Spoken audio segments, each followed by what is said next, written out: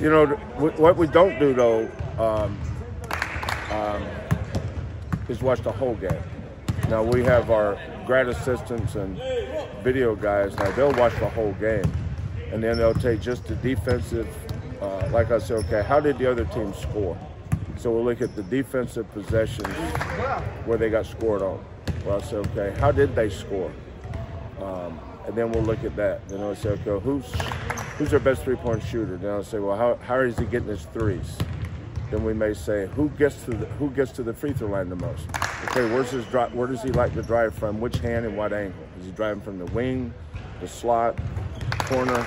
Or are they isoing him on the elbow? You know, who leads him in shot attempts? So how do they guard the low post? How do they guard the high post? How do they guard middle ball screens? How do they guard side ball screens? So our assistant coaches are really, really good at that. I mean, they're good.